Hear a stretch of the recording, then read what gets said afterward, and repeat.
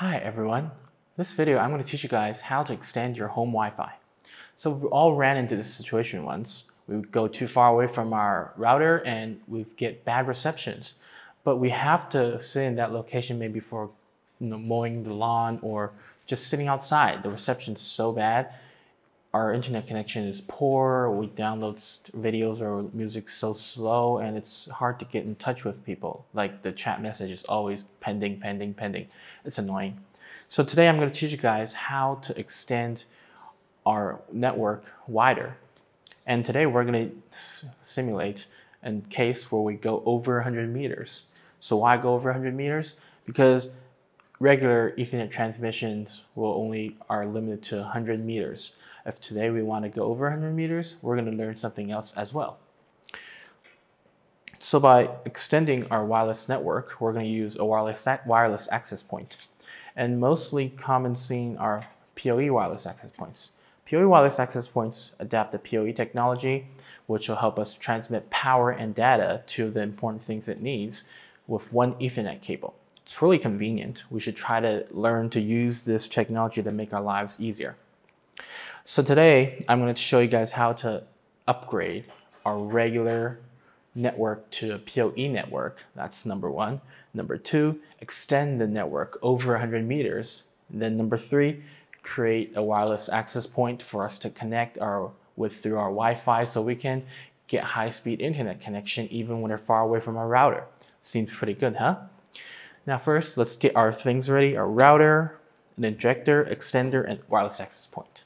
So the router, I don't need to say that much, provides us the data for our online connection.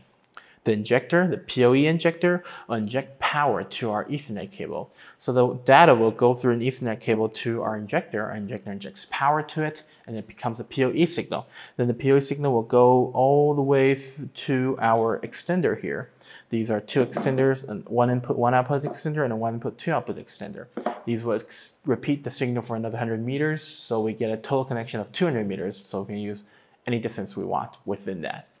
And then it'll finally reach our wireless access point, our PoE wireless access point, which will give us internet connection and wireless access point, which we can just use our Wi-Fi to access our internet again. It's pretty convenient and pretty easy to do it. So we have everything ready, and now let's take a look at it. So first of all, we're going to power our router. I assume everybody's router are powered at their houses, so I'm going to power it as well. And then as soon as it has warmed up, we'll start releasing data. We'll connect it with the Ethernet cable to our injector, and of course, our injector needs a power cable as well. So we're going to use a power cord and connect it to our alternating current. It will regulate the power voltage and inject a proper voltage to our Ethernet, and then the data with power will output through this PoE port. So then we're going to simulate a long distance transmission using this patch of wire or Ethernet cable, and connect one end to our PoE injector and another end to our PoE extender. So we're going to choose, this is a one input, one output, this is one input, two output. What's the difference? Not that much. The material is different, but they are all IP67 waterproof. They are good for direct burial. And they all output 30 watts of power at the output port. So that's the same. The main difference is the bandwidth. This one is up to 100 megabits per second. This one's up to 1,000 megabits per second.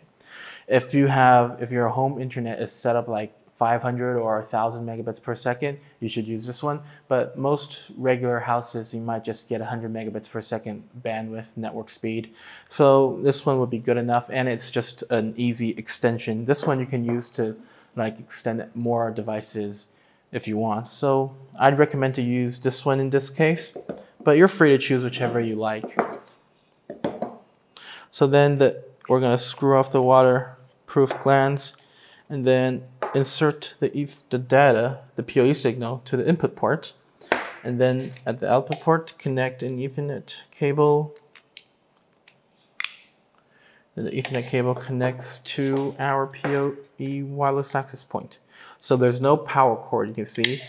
After I push it in, you can see there's power going through it. And then there's data is warming up as well. So shortly it will become a very usable wireless access point, and we can just gain our Wi-Fi outside our house, far away from our router, and we still got wireless network. All right, that's pretty much it for this video. If you like it and you have any more questions about it, you can leave them at the section below. Thank you guys for watching today, and I'll see you guys next time. Bye.